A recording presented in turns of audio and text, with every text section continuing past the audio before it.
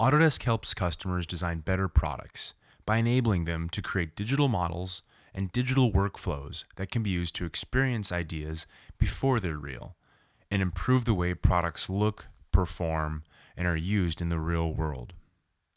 How can we help create designs that are cost-effective, safe, and reliable while increasing bottom line and shortening time to market? How are design engineers facing real-world decisions and challenges with Autodesk simulation tools?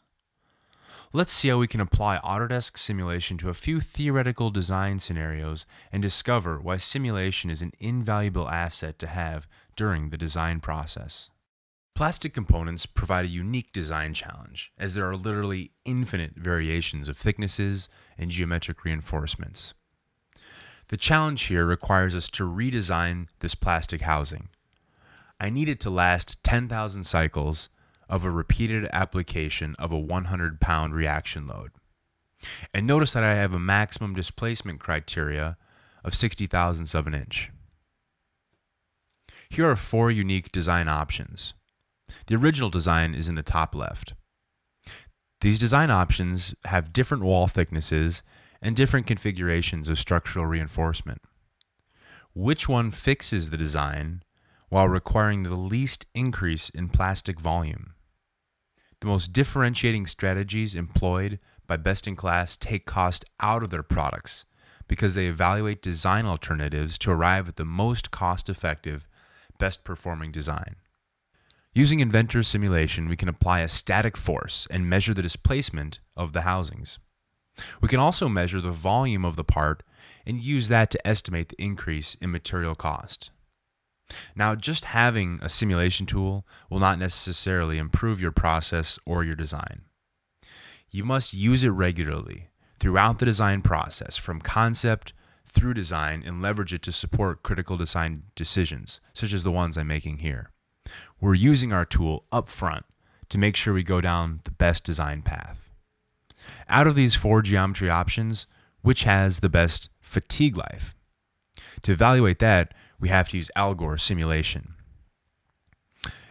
SE stands for strain life, fatigue, and this is an appropriate analysis type for plastic components, stresses near or above yield, or low cycle fatigue failure, where we're looking at 10 to 100,000 cycles till failure. Evaluating each of the designs for fatigue life reveals that they vary considerably with how long they will last.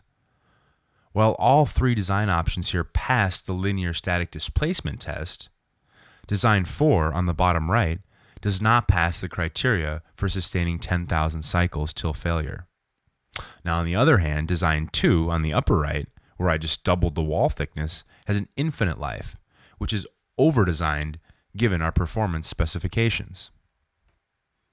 In order to successfully take cost out of products, engineers must be able to understand the trade-offs for performance and quality, and this is a perfect example. The optimum design here is somewhere between designs 3 and 4 on the bottom. Let's continue to iterate the design further. Compromising between design options 3 and 4, we can come up with a design that has a slight increase in wall thickness and a few added structural reinforcements. The predicted performance of the part meets our requirements, with an increase in plastic volume of just 26%. Now compare that with the option of simply doubling the wall thickness, which was 76% increase in plastic material. I'm making intelligent choices up front to make the best designs. To complete the design evaluation, the manufacturability must be assessed. Adding this additional plastic and structural geometry is going to result in drastic retooling for my part. I'll want to look at sink marks and warpage in my part using mold flow. Sink marks are voids that are caused by localized shrinkage of the material at thick sections, such as where I have material that's opposite of a rib. These can usually be alleviated by fine-tuning some combination of the part or the mold design. And again, these iterations are going to be done virtually before we cut any metal for our mold. My sink marks are approximately 2/1000ths of an inch, which are quite small.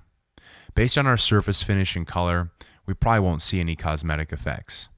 However, if we want to, we can pass this result from mold flow over to Autodesk Showcase to visualize further and complete the simulation.